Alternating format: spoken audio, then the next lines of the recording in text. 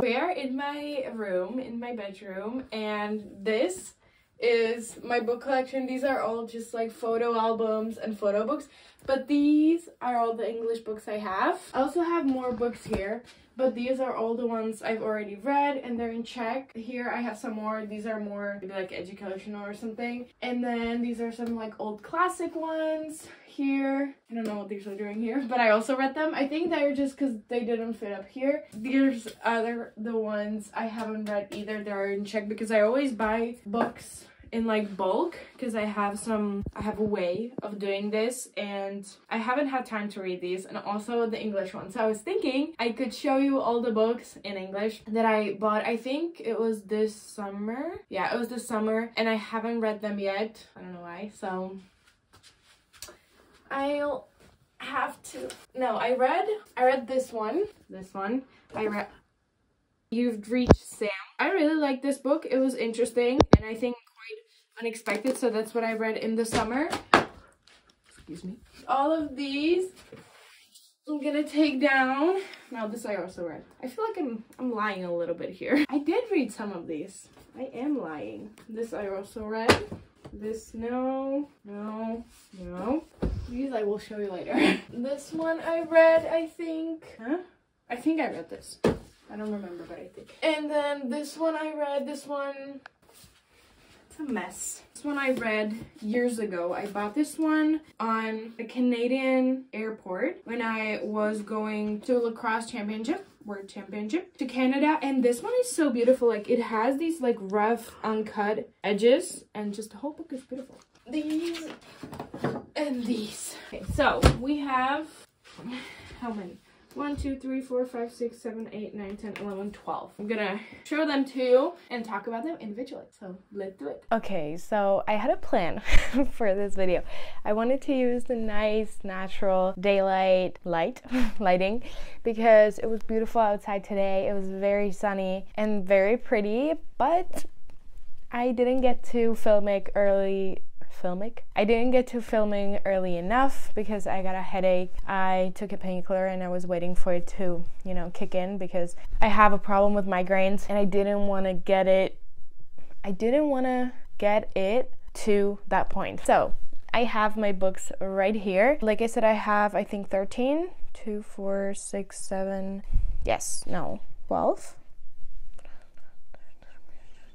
It's 12. I thought it was 13. Well, it doesn't matter. Most of these books are from, like I said, from the summer when I did like a bulk buy again because the books in a certain bookstore were on sale and I had something like a voucher, so I wanted to use it. And they were selling English books because usually they do these kind of promotions only for Czech books, or not Czech books, but books translated into Czech. And I think I said it somewhere in the last video or something where I got a little bit frustrated or a little bit annoyed with Czech translations of books because I did see, if it was English, like the original language, I did see kind of the original language behind it. I don't really know how to explain it. So I wanted to start reading in the original language, which is even good for me because I practice English. But a couple of them I have from other places. This one in particular, let's start with this one. It's called Faux by, I don't know how to pronounce this. It's, I guess, Iain Reid. I'm gonna say Iain Reid. Maybe it's not correct, so I'm sorry. This book, I think it had some other like cover over it, but I probably lost it because I bought this book in Canada, not at the airport, I think, but it was in like a dollar store or some place like that because we don't have those in the Czech Republic, or at least we didn't used to a couple of years back when I did go to Canada, and it was like the first time for me to go into a store like that. But I actually never finished it. You can see my bookmark. I think it's kind of like halfway through the book. I think the problem was that I was reading it at a time where I didn't speak English. I don't want to say perfectly because I still don't speak it perfectly. My English was on a lower level, and so I think I had a harder time reading this book.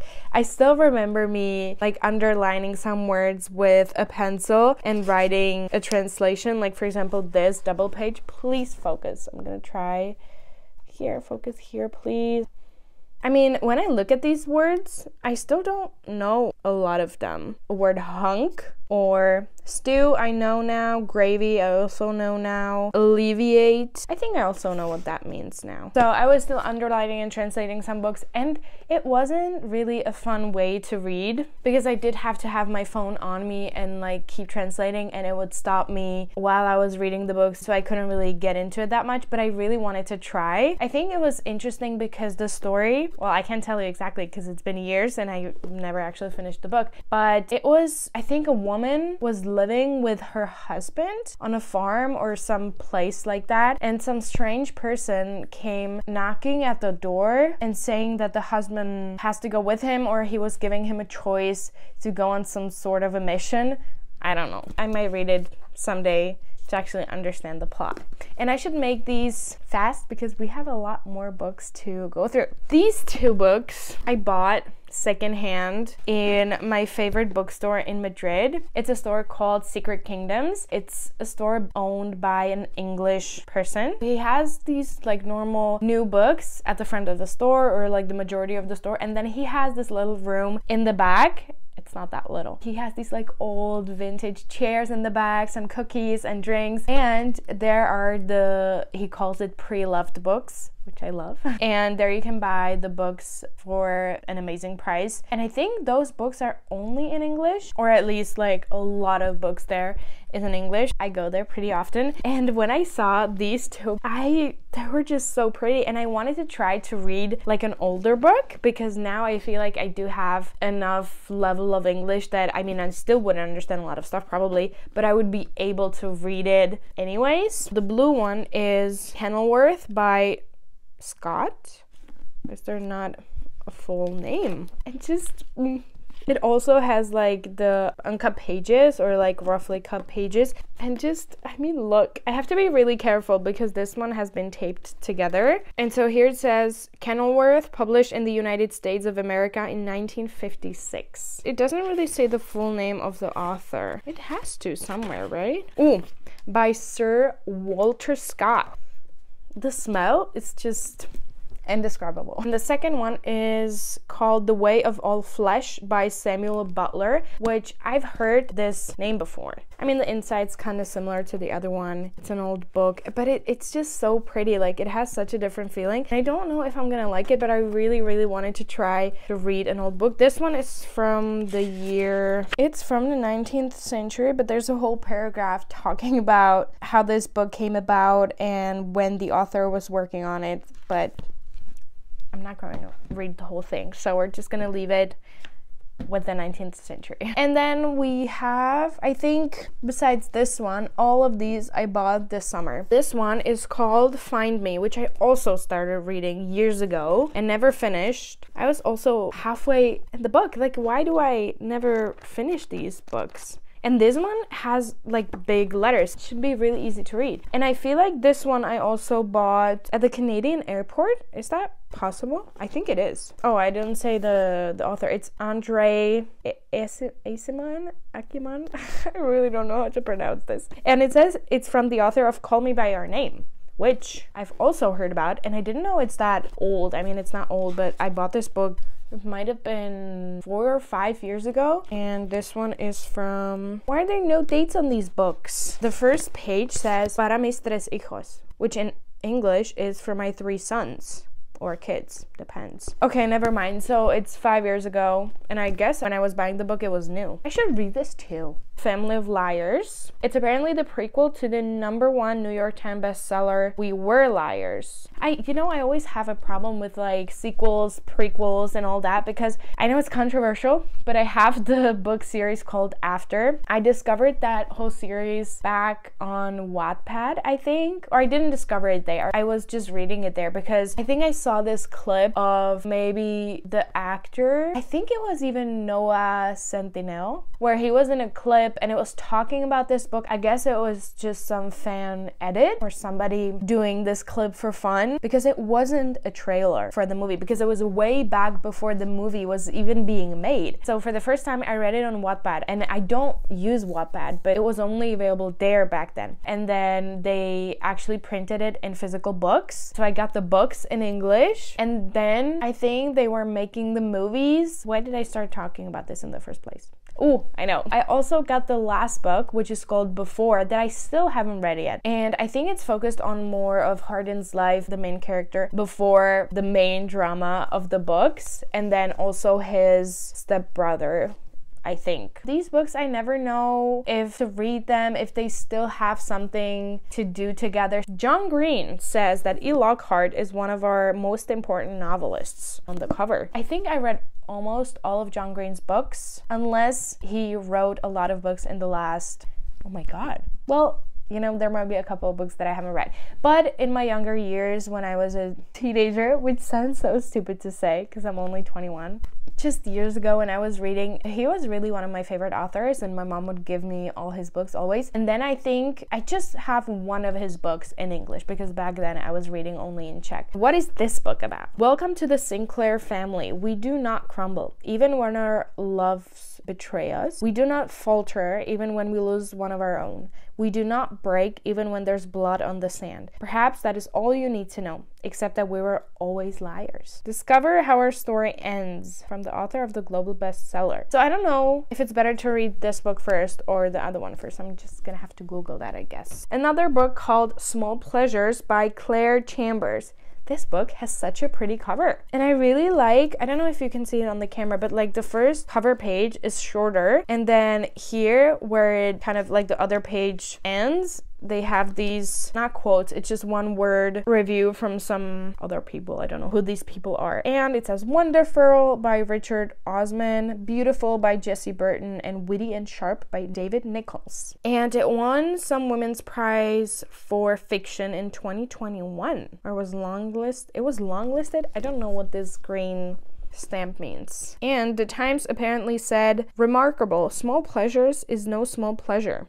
About this book. 1957, the suburbs of southeast London. Jean Swinney is a journalist on a local paper trapped in a life of duty and disappointment from which there is no likelihood of escape. When a young woman, Gretchen Tilbury, contacts the paper to claim that her daughter is the result of a virgin birth, it is down to Jean to discover whether she is a miracle or a fraud. As the investigation turns her quiet life inside out, Jean is suddenly given an unexpected chance at friendship, love, and possibly happiness. But there will inevitably be a price to pay. That is very intriguing. Then we have The Comfort Book by Matt Haig. He's the author of The Midnight Library, which I read 2 years ago, and I really like that book. And it's just so small. Like, look at this. And so pretty. The Comfort Book is a collection of consolations learned in hard times and suggestions for making the bad days better. Drawing on maxims, memoir, and the inspirational lives of others, these meditations offer new ways of seeing ourselves and the world. This blue really reminds me of The Midnight Library. If you know, you know. When in Rome by Sarah Adams, author of The Cheat Sheet. You know, this cover, it reminds me of the cover, what are they called? Cover pages? Or the covers of the books I see in the Kindle Unlimited app a lot. Like, I don't know if it's just an algorithm that they're showing me these type of books, but it looks really similar to everything they've been offering me so far. And what I'm thinking is, you know, when I was doing the Stuff My Kindle day from Amazon and I was downloading all these books for free, I feel like I might have downloaded this one. I didn't even know I already had it. Emilia Rose is burned out from years of maintaining her public image as pop princess Ray Rose. Inspired by her favorite Audrey Hepburn film, Roman Holiday, she drives off in the middle of the night for a break in Rome, Kentucky, that is. Running the pie shop his grandmother left him, Noah Walker is busy enough as it is. But after finding Amelia on his front lawn in her broken down car, he decides to let her stay in his guest room on a very temporary basis, of course. As the two of them grow closer, Noah starts to see a new side to Amelia, kind-hearted and goofy yet lonely from years in the public eye. Amelia may have to go back to her life someday, but for now she's perfectly happy falling in love with the cozy small town she's found herself in. And her grumpy tour guide isn't half bad either. So I guess it's just like a romance book. I would say perfect to read in the summer. You know, it reminds me, the baking reminds me of a book I read years ago that was called The Smell of an Adjective Bread. This book is very exciting because it's called The First to Die at the End by Adam Silvera. I have a book that's called They Both Die at the End. I don't know if I realized when I was buying this book that I had the other one and that they probably have something in common, but I think I was Googling it to see if one of them is the first one out of a series or something, and I can't remember. Oh, again, it says prequel to smash hit They Both Die at the End. What do people have with these prequels? And I don't know what it means. Like, is it gonna talk about the life of the two main characters of the other book? Orion Pagan has waited years for someone to tell him that he's going to die due to his serious heart condition. But now that he's signed up to Deathcast, he's ready to begin living. Getting an end day call is the last thing on Valentino's prince's mind. He has a long and promising future ahead of him, and he's excited to spend the night at the Deathcast launch party. When Orion and Valentino cross paths, their bond is undeniable. But after the very first Deathcast calls go out the boys, lives are changed forever. One of them receives a call and the other doesn't. That literally sounds like the other book. I don't get it.